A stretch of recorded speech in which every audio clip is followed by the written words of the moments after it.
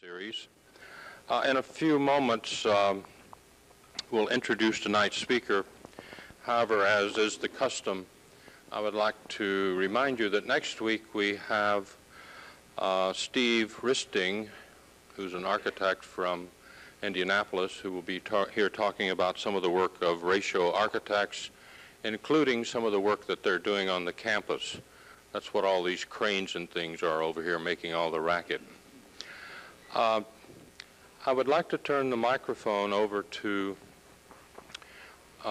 Scott Collard, Professor of Landscape Architecture, who will introduce tonight's speaker. Scott? This will not be a long-winded introduction. David has a lot to talk about this evening. Whenever you get a chance to meet somebody like David Kamp, you know that you're in for a special treat. Whenever you get to meet somebody who is talking about their passion, you know that you're in for a memorable event. And tonight we're doubly fortunate because David has come here to talk about the two things that he loves the most. One is landscape architecture and the other one is healing. David is the principal of Dirtworks in New York City since 1994. It's an award-winning firm. And the goal of that firm is to advance the effectiveness of gardens in the shaping and influence of healthcare environments. And with that, I will give you David Kamp.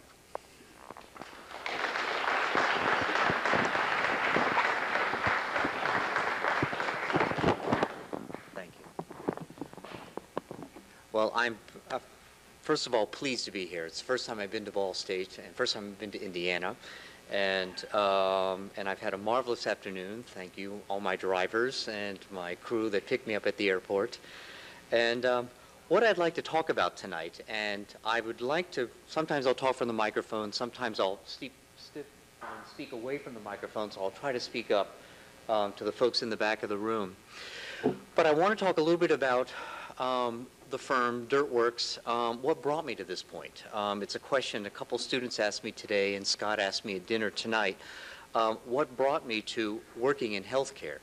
So let me start off by telling you a little bit about Dirtworks. First of all, the name. It's not my name. My name is David Kamp. But it's based on a philosophy that dirt works. That the idea that gardens can influence and can be an effective measure in the sense of isolation and the sense of vulnerability that one has in illness and crisis. And it's also based on the idea that gardens can also be an effective resource for facilities in expanding their ideas of care. Two principles that I feel that the gardens are about are opportunity and flexibility. In a sense, allowing each individual to make their own connection with gardens in their own way, on their own terms, and at their own pace. And then there's flexibility. The things that we need to consider when we're building gardens are that interests change, programs change, therapies change. These sorts of spaces need to be dynamic. They need, in a sense, to offer that ebb and flow, that as we begin to understand more and more about our environments and about our healthcare environments, that they offer that kind of flexibility.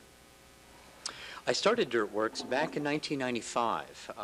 One of the first projects I'll share with you was formative in my career in understanding, in a sense, the power that design has on influencing the individual, particularly, in a sense, the power that design has in instilling a sense of identity. I may actually launch into the slides now. Let's see if I can.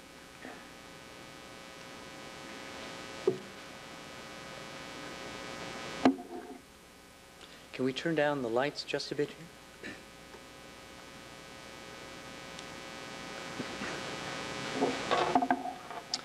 The project that I started my career with was the design of the new Parliament House building in Canberra, Australia. It was an immense project, about a 10-year construction project, costing about $1 billion in all. It involved, I would say, close to 3,000 employees for this space. It's built on 80 acres, and it forms what I would call the heart of the continent, the heart of the nation. As I mentioned earlier, the idea that design can instill a sense of identity. This project was formative in my career in understanding that here we were designing not only for that individual visitor who had to come to the Parliament House, it was designing for, let's say, the Prime Minister. It was designing for a parliamentarian. And yet in the same breath, we were designing for the nation. We were trying to design a building that had an identity, that would provide, in a sense, an identity for an individual visitor as well as an identity for the nation as a whole. I'll try to give you a bit of a background in terms of the scope and scale of the project. Let's see if I can figure this out. Let me ask you all, is that in focus? All right, let me go the other way. All right, great.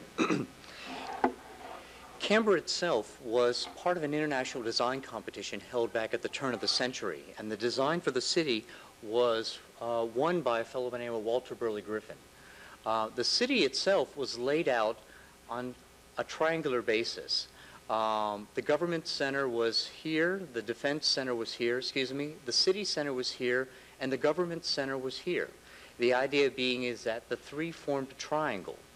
Across the triangle was a water axis, was a lake. Bisecting it was a land axis, connecting the War Memorial here, the main lookout, which was Mount Ainslie, connecting to a land bridge here of lawn, and then the Parliament House itself. What's important here is that the idea that Parliament was to encompass a complete circle.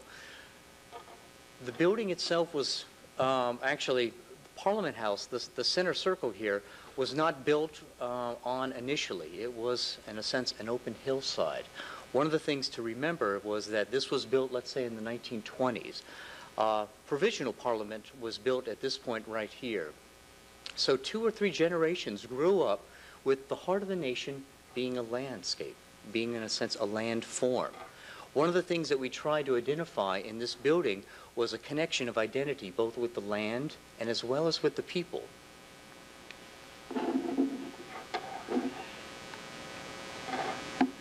This is a view looking from Mount Ainslie. Here's the War Memorial. Here's the parade grounds, the land access, and then Parliament House beyond. The competition was an international competition with about 350 firms around the world entering. 349 firms decided to build a building on a hill. Our concept, which was developed by Aldo Jurgala, was the idea of a building in a hill. So that, in a sense, instead of building upon a hill, we carved the hill away and we put the building inside and recreated the original landform.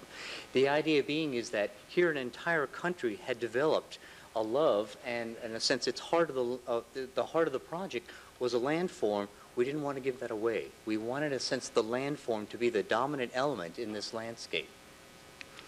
You can begin to see, actually, let's go to the next slide. This is looking down across the parade ground at the Provisional House and the new Parliament House. The idea being is that by carving away the hill, we covered part of the building with land so that the original topography for the hill retained. This is looking again at the water axis here. The two houses blend together. The Provisional House and the new Parliament House are seen as one. But again, the idea of the landform is retained. This is a view, an area view of the project during construction. Begin to get a sense of the scale here, the cars and whatever. This is the continuation of the land bridge here, culminating in a forecourt area here. This is the landform that I was telling you about. By carving away the hill, putting in the main public buildings underground, we covered them over with grass so that the idea is that the people can stand over Parliament, that Parliament did not look down upon the people, that again, the landscape itself was the defining element of the house. This is a view of the forecourt area here. To give you a sense of scale, St. Peter's Square fits neatly inside this space. It's an immense space, and the idea being is that it was trying to capture the big sky that one would have in the deserts, the sense of scale one has with the sky, and a very, very simple ground plane. At the center of the forecourt was a pool. In the center of the pool was an island, in a sense symbolizing Australia itself. The heart of that, though, if I come to the next slide, was an Aboriginal painting. This was actually a style of painting called papunya. We worked with Aboriginal artists from the center part of the continent to develop a system that was actually about 75,000 hand-cut pieces of granite. But the idea being is that the heart of the project, in a sense, the heart of the nation, was an Aboriginal culture. That was the draw to the landscape that we wanted to create.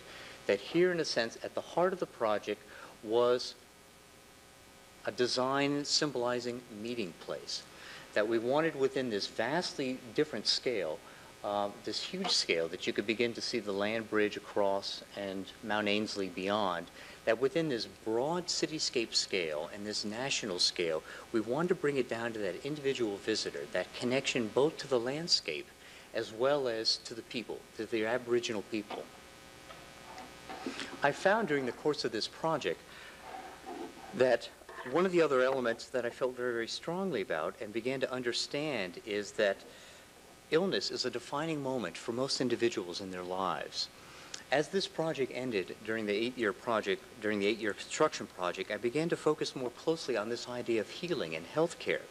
In 1995, I decided to leave the firm and focus directly on this idea of healthcare, looking directly at the idea of gardens and nature and the context of illness and crisis. I formed Dirtworks in 95 at basically the time that I was also offered a Loeb Fellowship to Harvard. One of the things that the fellowship offered me was a chance to pause in my career. The Loeb Fellowship is a mid-career design fellowship designed to allow somebody to come to Harvard, no strings attached, and simply to study. So I spent the year not in the School of Design, but in the School of Public Health.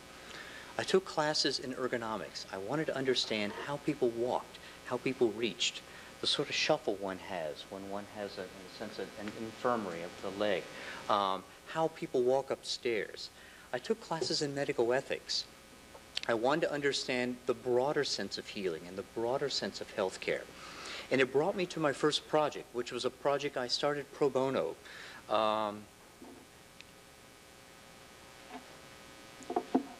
This is a project called the Joel Schnapper Memorial Garden, which some of you may be familiar with. It's been published in a few pieces. And I'd like to devote most of my talk to this piece because it's a learning curve. It was an immense learning curve at the beginning of my career, and it remains a learning curve. It remains a project I draw back upon. And as each of you start your professions, you'll find that there'll be certain projects that are very, very important to you that you will draw upon in years to come. To give you a bit of a background, the Joel Schnapper Memorial Garden is built in a long-term healthcare facility called the Terrence Cardinal Cook Healthcare Center. It's a large center built up in the Bronx section of New York, actually Spanish Harlem. There's around 700 individuals. It has, I would say, a large population of elderly, a large population of children with developmental illnesses, and then a large AIDS care population as well. This garden was built to serve an AIDS care population. It, at the time, was one of the largest largest facilities of its kind in the state, serving HIV. It was also built back in 1995, and it's important to remember that as I walk through the garden and share the garden with you, understand where the disease was at that time. Where was HIV? What was the population one was having to deal with?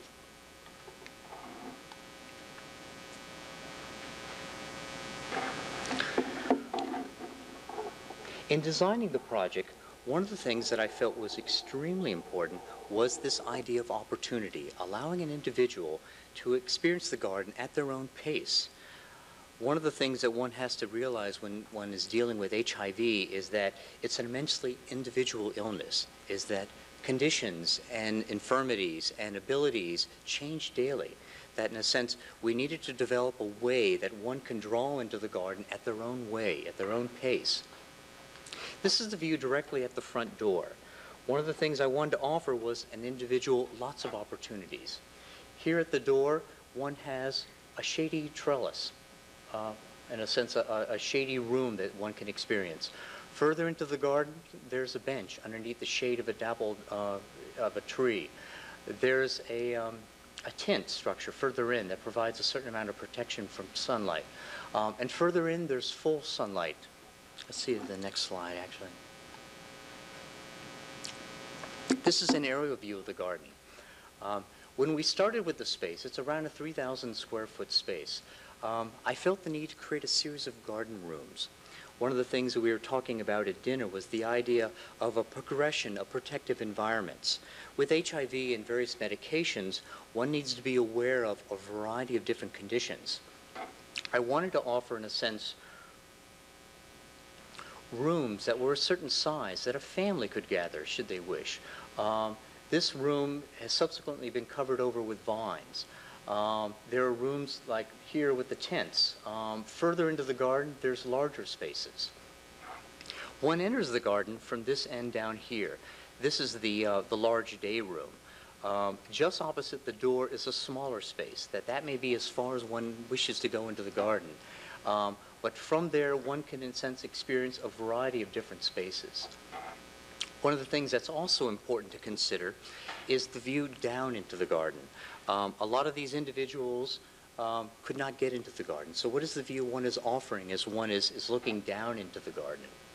We want to offer a whole variety of different spaces and visual cues. One of the things that you'll also see later in the design, as I walk you through it, is this compass. The sense of orientation one has in long-term care is often lost. And a question that came back and again so many times during the course of building this garden was, which way is north? I lived north of here. I wanted to find ways that would allow an individual to make, in a sense, a connection, an orientation.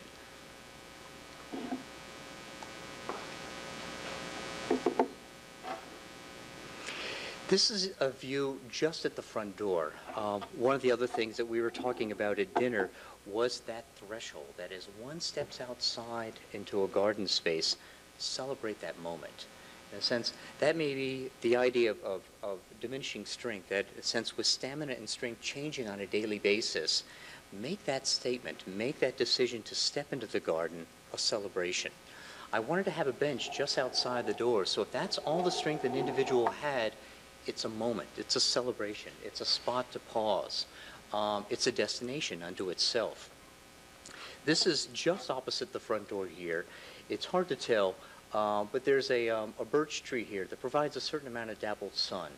There's a butterfly bush to provide butterflies and bees so that from the door one can see a certain amount of insect life. One of the wonderful features I love about this bench, it's a bench called a rain bench. It's a recreation of a bench designed back at the turn of the century by Joseph Hoffman. It's hard to tell from this slide, but the design of the back area here is exactly the same as the base. So that after a rainstorm, a staff member can simply come outside, flip the bench upside down, and there's a dry seat. So that just outside, there's a wonderful moment. It's that connection one needs to make to the garden, that the staff, in a sense, wants to celebrate that idea of stepping into the garden, so that by having a dry seat just outside, somebody can enjoy the garden.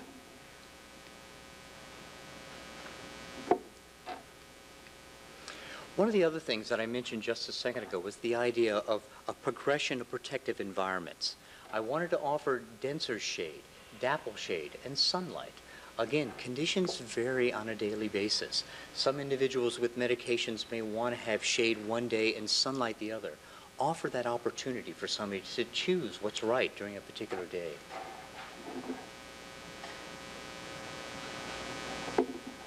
This is a view looking back towards the door, and there's a number of features that I want to talk about here. Here you can begin again the sense of the compass. We built the garden totally with donations and volunteer labor. It took us around 14 months to build the garden, which I consider to be a real godsend, because so much of the design evolved as we got to know the residents. As I mentioned, the idea of the compass actually came from the residents, that the residents would come out while we're building the garden and say, which way is north? It allowed us to, in a sense, finesse the design, to begin to understand what the residents would need over time. One of the other factors that I found was a lot of individuals were hesitant to go out into the garden. They were afraid of losing their way. I struck up a conversation after some time with several of the female residents.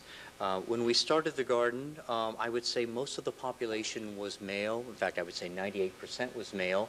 About 50% gay, about 50% chemical abusers. By the time the project was completed here, I would say 75% were female. And I would say the majority were homeless or chemical abusers. So within 2 years' time, the second wave of HIV had happened. So the garden had to have that kind of flexibility. It had to, in a sense, accommodate a very, very different type of patient, a very, very different type of resident. But during the course of the project, I struck up a conversation with one of the female residents who didn't have a garden. Her parents didn't have a garden, but her grandparents had a garden. So here we were making a connection 2 generations back. And she said she used to sweep leaves into a path. And all of a sudden I came up with the idea, why not create a path from the door that led out of the garden, around the compass, and actually pointed someone back towards the door. So that in a sense, there was a path. So someone who was slightly hesitant to go into the garden would have something to follow. That in a sense, they could follow around the compass, which gave them a sense of orientation, and then it led them back towards the door. By following around the compass, one gets a complete view of the garden as well. So one could choose to go further into the garden or choose to go back inside. We developed the path as a series of stencils, this being a stencil of leaves used in the garden.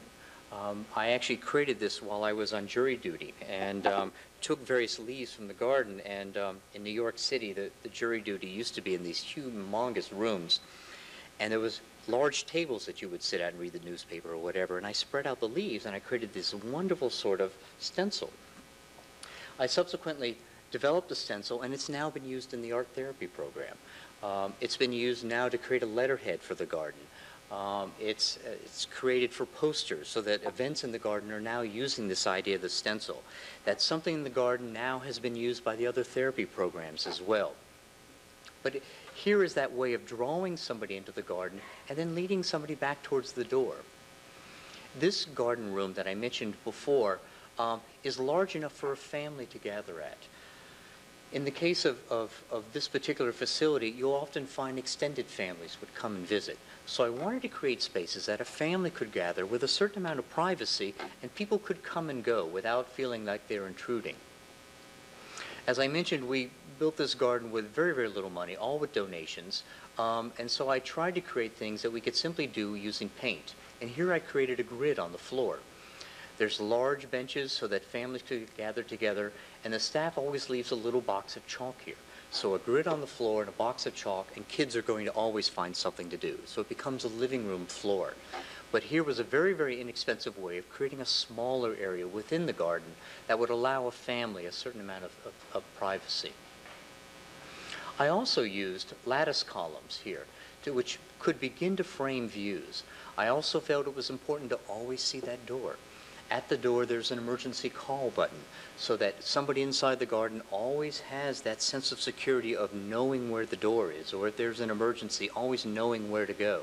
That sense of vulnerability is immensely strong in these sorts of situations, so you always need to accommodate that and sort of anticipate that need.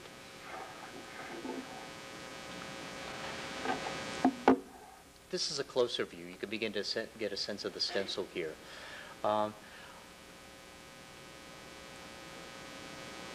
The stencil lasted about 5 years, and which would be about right. We're now going back in and painting it again. But what I'm asking, in fact, we found some volunteer artists who want to come back in and recreate this stencil, is I don't want them to follow the exact pattern of the existing stencil.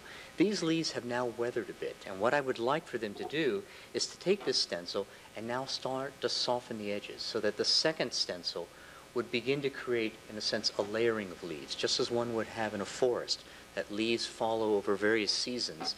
This idea of the stencil path, within, let's say, 10 years, this path is going to be quite wide. Some of the leaves are going to be very faint, some are going to be very, very strong. But the idea of building a sequence of time into the garden I thought was important, even to the point of using that for the stencil. At the center of the garden is also a bright color. Visual acuity is often an issue with individuals with HIV. So I wanted a bright, strong color that would be a landmark, that elsewhere in the garden, one can always see this. And from here, one can always get inside to the nurse's station.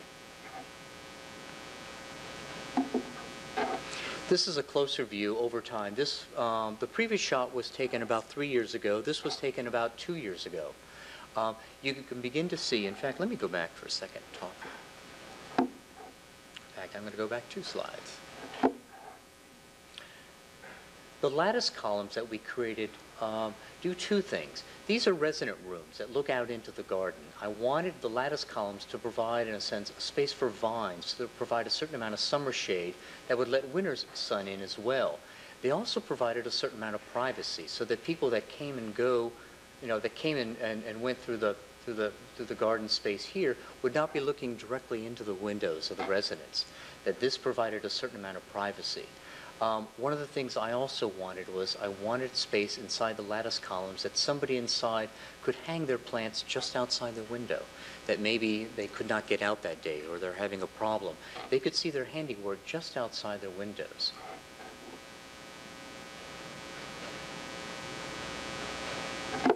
This is the same area, and you can see we've used 2 varieties of clematis, and I think there may be a moonflower or something else here. But the area in between has been filled in, and this has been done by the residents themselves. One of the things that I felt was extremely important was the idea of ownership, that this was a garden for individuals who, in a sense, may have come from a whole range of different backgrounds. Maybe they didn't have the safety net of home or community. That I wanted the garden to be a place that they, in a sense, could own, that they would maintain, they would retain ownership. And the residents have started to grow things. This particular resident inside here has taken over this whole outside area, and she's created a promenade so that as one comes from the front door here, she's sharing her garden with somebody else. That sense of ownership and that sense of sharing for this group of individuals I thought was a major point, and the garden helped facilitate that idea. One of the other things that was very important was bringing the staff in. The facility hired a horticultural therapist as the garden developed, again to help create that connection for the residents themselves. This therapist now works with the residents. They collect seeds from the year before so that for planting in the following years. She encourages the residents to take care of the plants. But she's become that great connection between the actual garden and the residents themselves.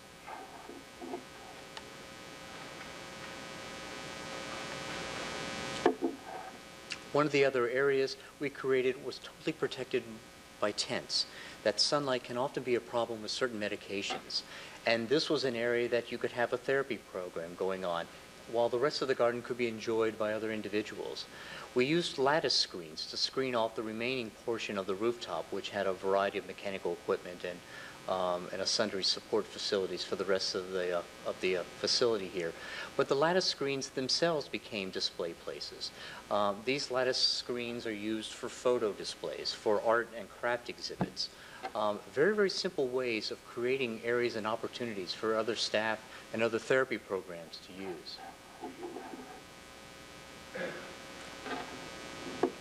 The back end of the garden is an area that's called the farm. It was an area that we wanted to encourage the residents to grow whatever they wanted to. One of the things that I found instrumental when I started looking at these sorts of gardens was realizing that each of us reach in a different manner. The classes I took in ergonomics, the research I did with a horticultural therapist named Nancy Chambers in New York realized that each of us sits in a wheelchair differently. Each of us had different reaching strengths and reaching gaits. We're sitting at different heights. I wanted to create an area of the garden that allowed an individual to find what was comfortable for them. So all the planters vary in height. And it allows an individual to find that level of comfort in a planting bed. Some people like to plant while they're standing up, others sitting down. It allowed each individual to find that connection. This area of the garden changes every year. We have dwarf apple trees and a certain number of herbs that are sort of planted on a permanent basis, but otherwise the residents grow what they want.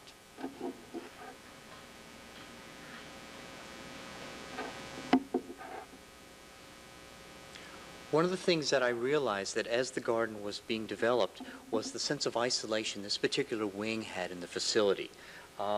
Here at Terence Cardinal Cook, it wasn't called the AIDS care wing, it was called the discrete unit. They had even separated the sort of illness that it was. There was a huge gulf in this facility with where this particular wing was. that in a sense no one else in the facility would ever come to the AIDS care wing unless they had a specific duty to do there. Once the garden was developed, all of a sudden staff began to visit. Administration began to hold meetings there. Staff would hold meetings there. All of a sudden there's a flower arranging class for the elderly developed there. And I realized that this garden created a huge bridge between the AIDS care facility and the rest of the facility. It's almost like a pebble in a pond, that this garden all of a sudden began to be used by all these other departments. They're holding fundraisers there. This garden has spawned the development of other rooftop spaces. There's a garden lecture series now that the facility holds. That this simple garden has now permeated through the facility, and it's brought staff members in to see what's growing, to see how the tomatoes are doing, who's growing broccoli this year. It's been a wonderful common denominator, and it's this idea of nature, that nature in a sense is the word I'm looking for, is non-judgmental. In a sense, an individual in care can all of a sudden be a caregiver. That's the wonderful quality a garden like this can provide. But here a couple of residents are checking on some of the vegetables. This is Wendell. He's became a wonderful gardener here in the garden. In fact, I think we have a couple pictures of Wendell. This is Wendell in his little section growing here. Wendell had never gardened before, and here he's growing broccoli, all the sorts of wonderful things. It sort of opened up a whole other world for him. Wendell likes to grow and plant facing vertically, or facing directly in front of the planter here. One of the things that I designed into the planter was very, very wide rails. At the far end of the garden, I wanted a space that if an individual was tired or all of a sudden needed to sit down quickly, these were wide enough that someone could just sit if all they needed was just a moment's rest. I also found, which I didn't realize, kids would love to climb on this and run down the length of these planters. So I added supports underneath here. And that's part of that learning curve. Things that I didn't anticipate happening, they happen. So you build that into the garden.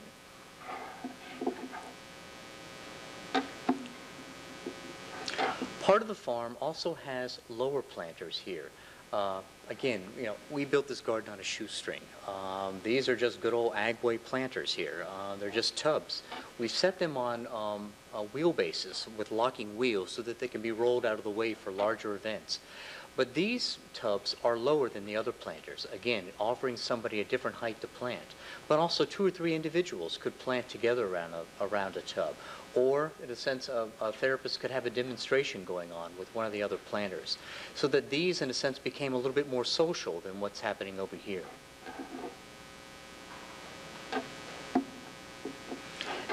Also at the far end of the garden, I wanted to use water. You'll often hear a lot of debate about the use of water in gardens. Certain dribbling sounds triggers the need to urinate. And at the far end of the garden, to have that urge and have the bathroom at the opposite end inside the facility, well, the bathroom might as well be a bus stop away. It's a real problem. But I decided to develop the idea of using water, but not with a dribbling sound, but with a sheeting sound. And I worked with the therapists on this, and we used basically just a horse trough from Agway, a recirculating pump, a large watering can, and I added additional holes so that the sound was sheeting. A small amount of water here goes a long ways. This amount of water screens an activity over here from a more private area off to the side here. It's also a spot that someone can wash their hands, that somebody who's gardening, in a sense, could simply come up and wash their hands, which is quite a delightful feeling.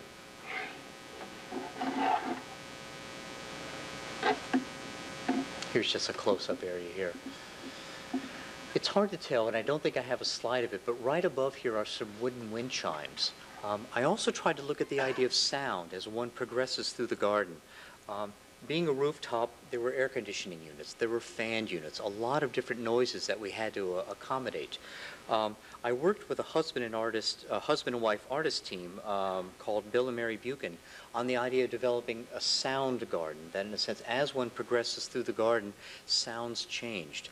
At the front entry, we used a variety of metal wind chimes, which would help compete with the TV that was blaring just inside the day room. But as one progresses through the garden, the sounds change. So here at the far end of the garden, the most meditative end of the garden, was the sound of water and wooden chimes.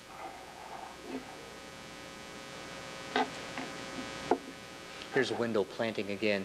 In another area of the garden, right next to the water fountain here, was a quiet area. It's an area that I wanted to develop that a therapist could work one-on-one with an individual. These are, in a sense, designed almost like library carols. Let me see if the next photo, where you can begin to get a sense that it's a space that a therapist could work one-on-one with an individual, or a therapist could be by themselves, or an individual can plant something by themselves. The actual carol is covered with a variety of vines as well to provide a certain amount of shade. It's a spot that I didn't realize the residents started using as their own plant hospital. So here was this idea of the person in care becoming a caregiver.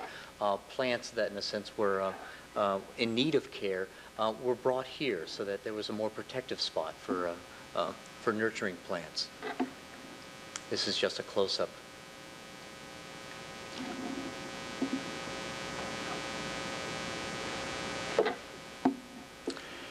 This slide sums up a lot of what the garden is about. It's one of the lattice columns. This idea of opportunity, this idea of flexibility, and this idea of ownership. Here was a lattice column that's been adopted by one of the residents. It's a spot that, in a sense, I wanted to have, in a sense, where people could display their own crafts, their own plants. That sense of ownership that one could build into the garden, I think was very, very important. The next garden I want to talk about is a garden that we just finished up. It's a garden we did for the Channel Gardens at Rockefeller Center. An immensely different scale, an immensely different idea of well-being and healing. But I was approached by Rockefeller Center to look at this idea of the Channel Gardens. If you're familiar with Rockefeller Center, let me see if the next slide. The skating rink for the center is here. The Channel Gardens connect the skating rink with Fifth Avenue here. But our idea for looking at this idea of a series of smaller gardens for the Channel Gardens was to take this idea of well-being and this idea of healing and restorative landscapes to a very, very different scale of project. Here was a very public space. You had tourists. You had, in a sense,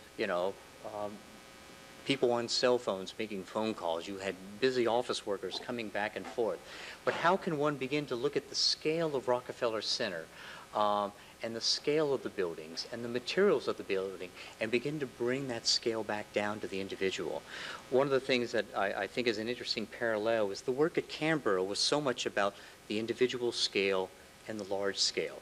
Here we were designing for that individual visitor as well as for the city as well as for the nation.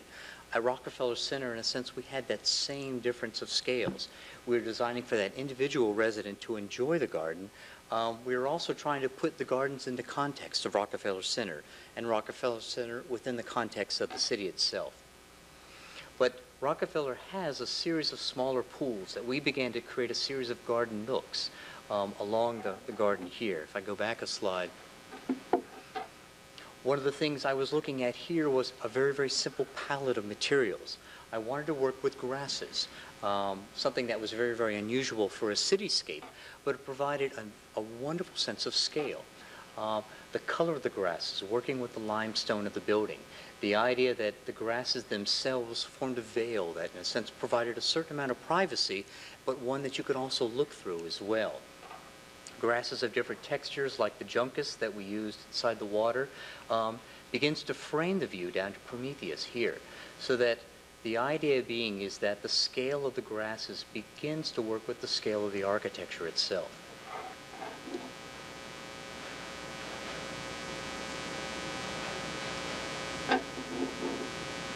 Here you can see the juncus beginning to frame the Poseidon and the various sculptures. We also worked with crepe myrtles.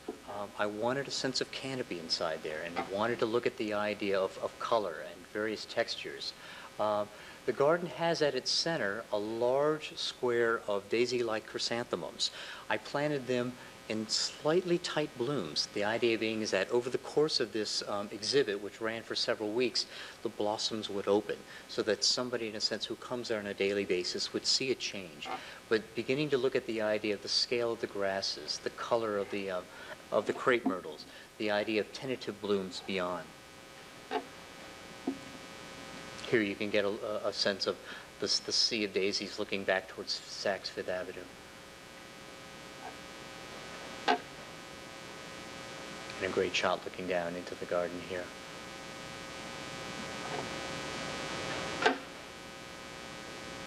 This is a view early in the morning. And again, the crepe myrtles framing the view of Prometheus, but creating smaller spaces within this large public space. A great view as the sunlight comes over the buildings here. One of the wonderful things about the grasses as well is that within this static environment, it caught the slightest breeze, so that somebody who was sitting there would just catch a little bit of a shimmer of the grasses, sunlight that would, in a sense, that as the sunlight passed through and between the buildings, there would be shafts of sunlight that would highlight some of the grasses and not others. Very ephemeral qualities that provided, in a sense, a moment's pause. This, I think, sums up so much of what the garden is about here. Just creating a smaller area within the busy cityscape, within Midtown Manhattan, just a great small little place to just pause and be.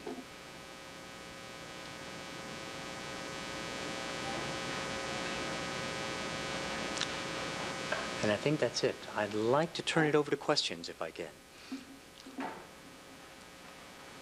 One of the things that I brought along with me are a series of project sheets, which I would like for y'all to have, that talks into a little bit more depth about the sort of projects, some of the design considerations we had, as well as photographs.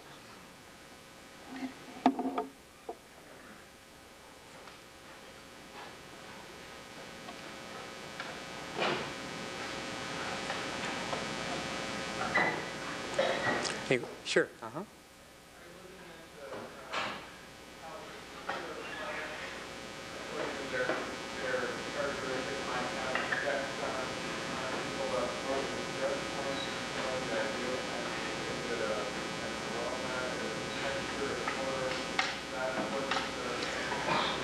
It is. One of the things we were talking about at dinner is this idea of identity, of connection.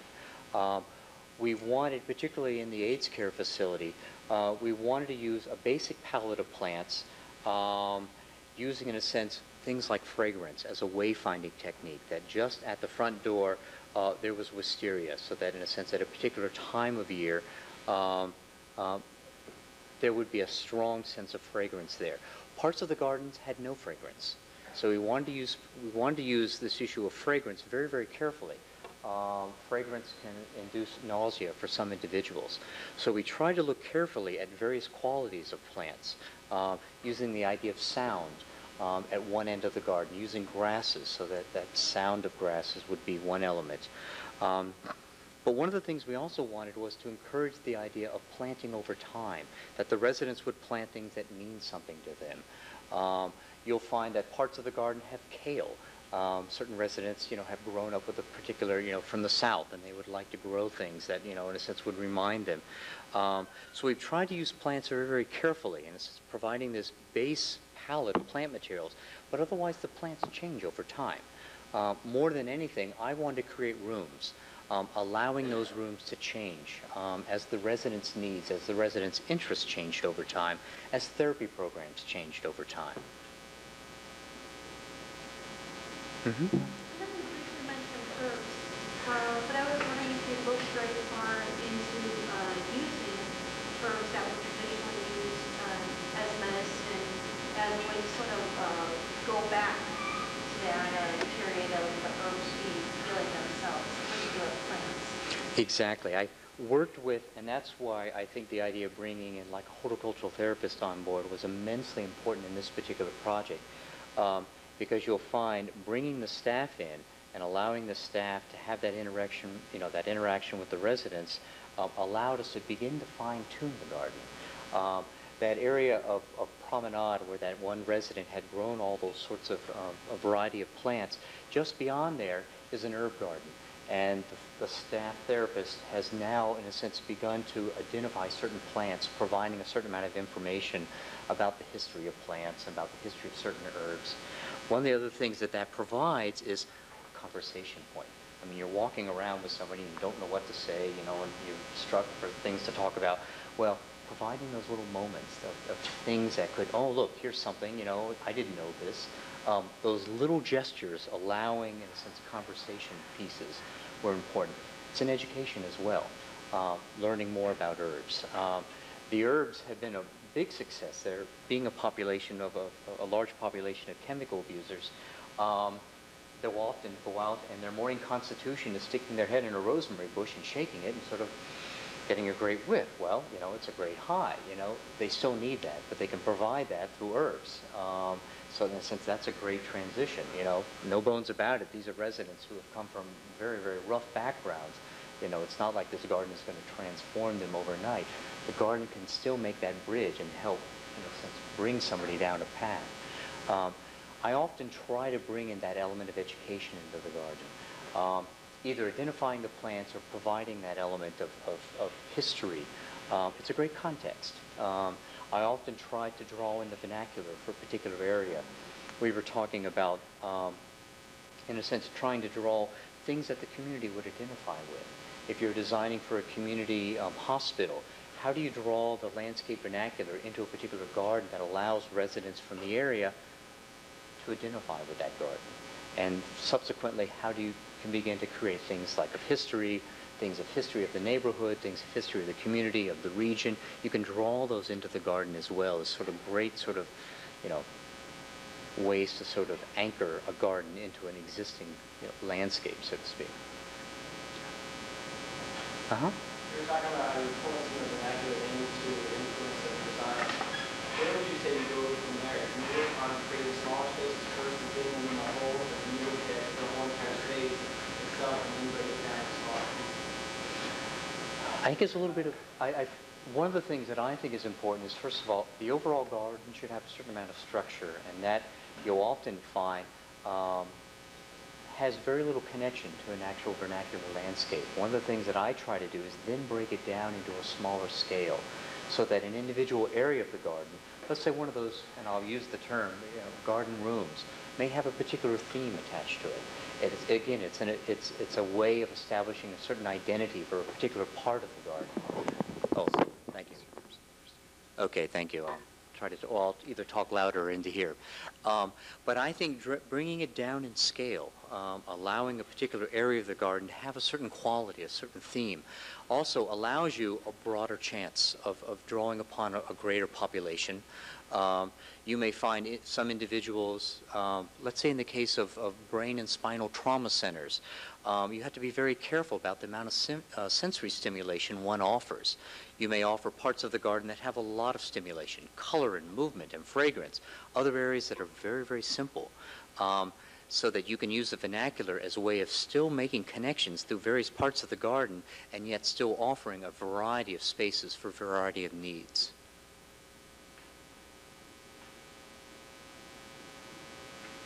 Any other questions?